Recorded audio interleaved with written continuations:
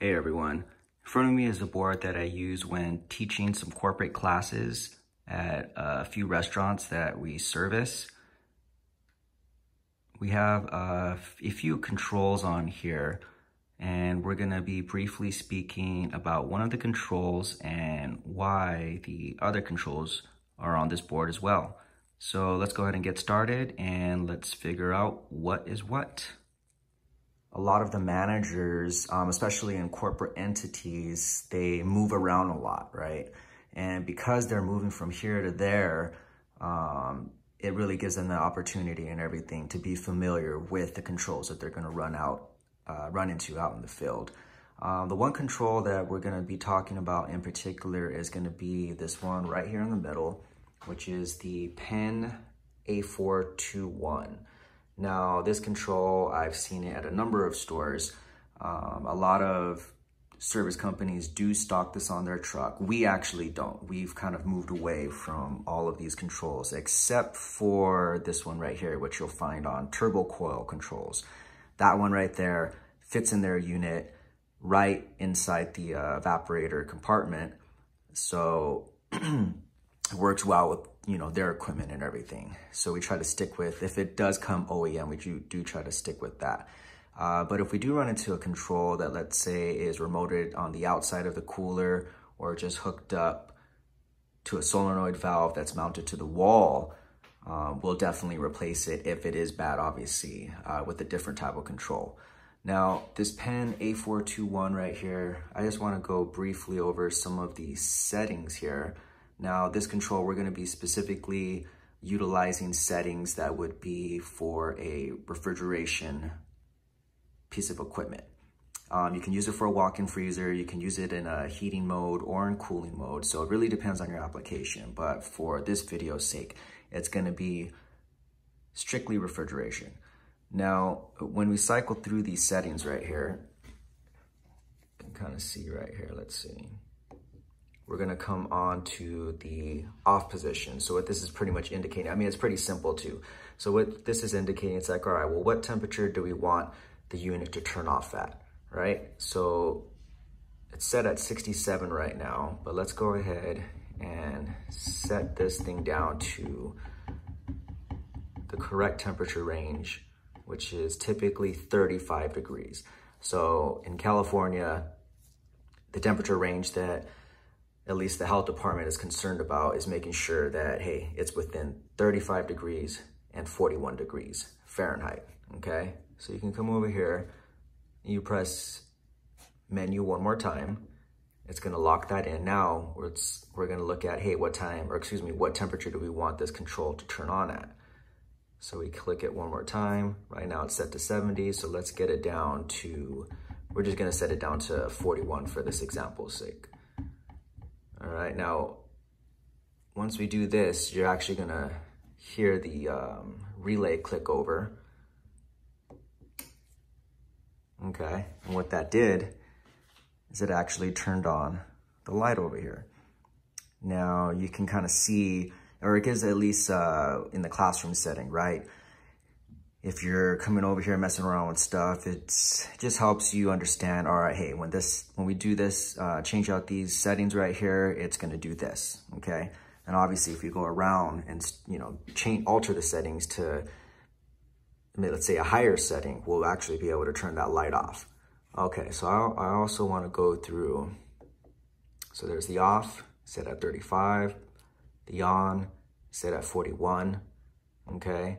Now, the SF setting is for the sensor failure, okay? So what happens if this sensor right here happens to go bad?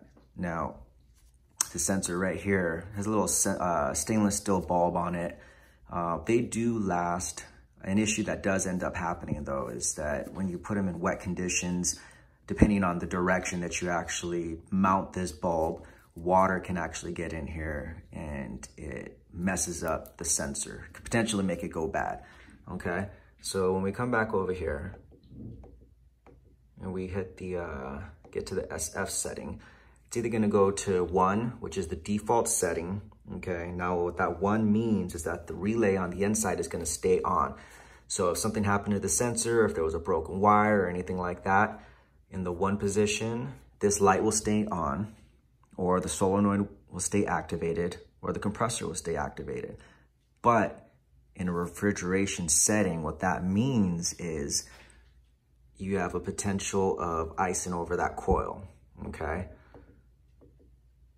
Now, what you can do to offset that is change it to 0. What that'll do is, if anything happened to this, it's gonna cut the control out. For me personally, as a service technician, I would rather have somebody notice that the box is running warm as opposed to the coil icing over, right? Coil ices over, and then typically people don't find it in time, and it'll actually ice so much to where it can move up to the fan and take out the fan as well. So what we want to do is eliminate those possibilities, right?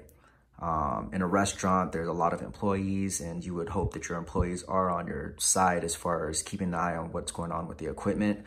If that's the case at your restaurant, then you'll be able to find it right away. Because one of the things you need to remember is that when a system is running, if there's anything that's going on with it, as far as, let's say, hey, it's starting to run warm, give it to about 30 minutes, okay? That's to say if there was a defrost clock, right, which is right here, that wasn't located near the control. Maybe it's up on the roof with the condensing unit, right? After that 30-minute time frame, if you don't see it coming back down, then hey, there's an issue that's going on.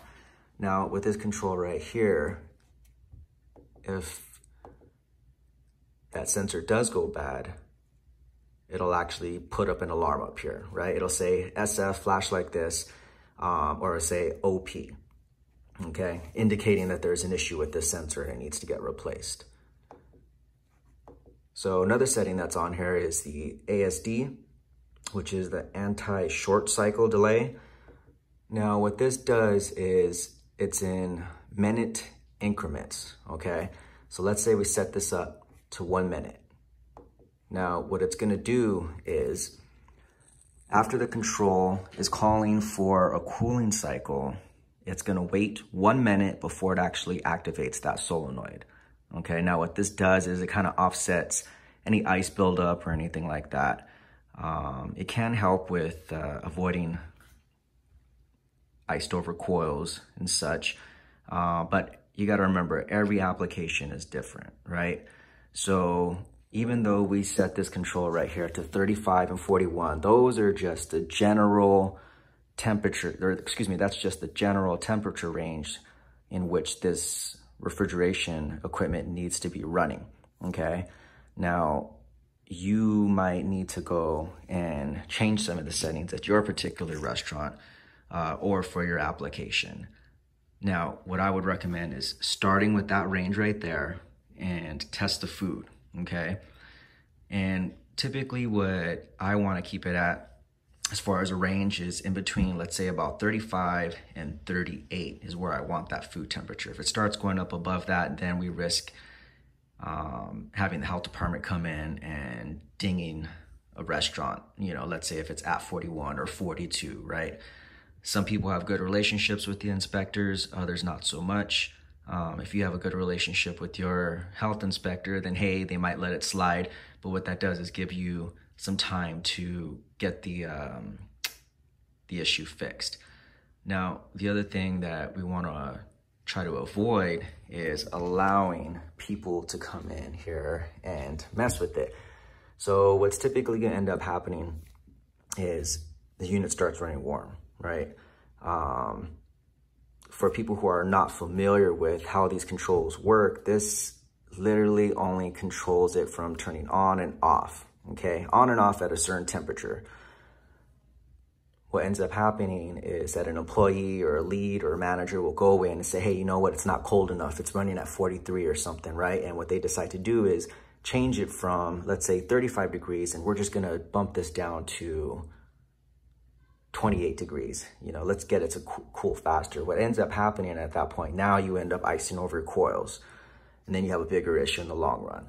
So before you do any of that, check the settings. They need to be within the 35 and 41 degree range.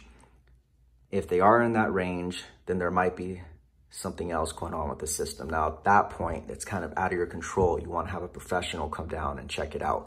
Your system might be low on charge. You might have an issue with the TXV. There's a fan motor that might be out. And at that point, you want somebody who has a little bit more experience and can get this system back up and running as soon as possible.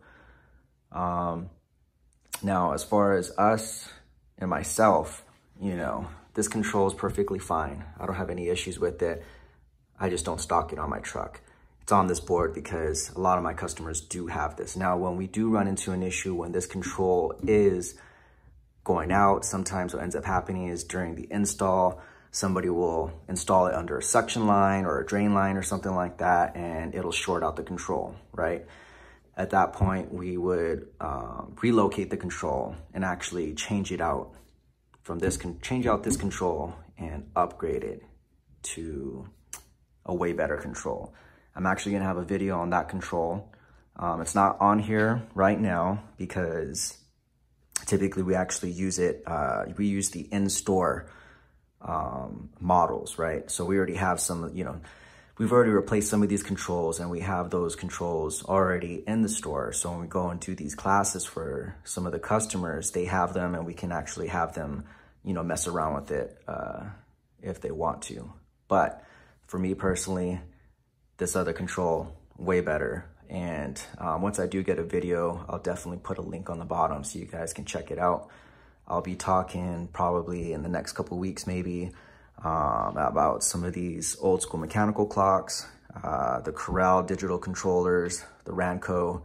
I mean, you gotta remember, there's not anything wrong with these controls, right? They get the job done. They've been around. I work for a company that's all we stocked were the Rancos. We also had the Penns on there as well. And obviously we kept the Corels in stock, but times have changed. And when something bigger and better comes out, you need to adapt as soon as possible, especially with technology, the way that it's going. All right, if anybody has any questions, you can leave it in a comment. Obviously this was just a basic overview. Keep this control for refrigeration, right, in between 35 and 41 degrees. But be mindful that every application is different. All right, thank you.